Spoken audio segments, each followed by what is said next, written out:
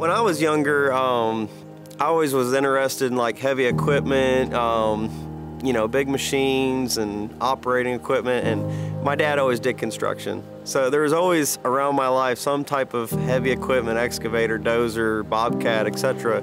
And truth be told, if he would ever slip away from the job for a minute or something, without him knowing, I would hop in the machine and I'd try it out and start learning.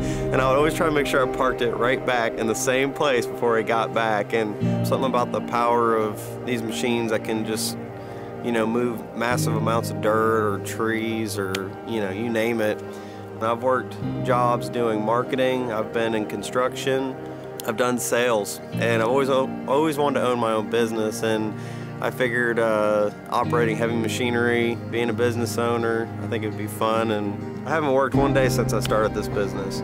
I enjoy it that much.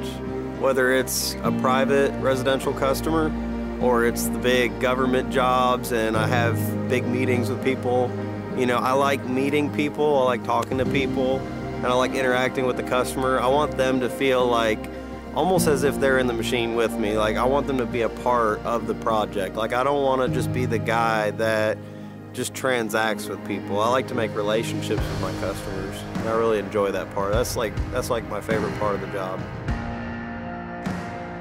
What makes Winsco Land Clearing stand out is we do this every day. This is all we do, 24/7.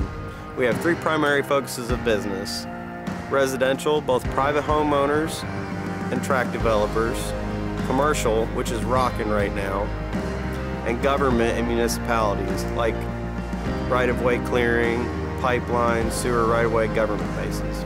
We've been clearing the upstate. We've expanded and positioned ourselves to clear the whole state.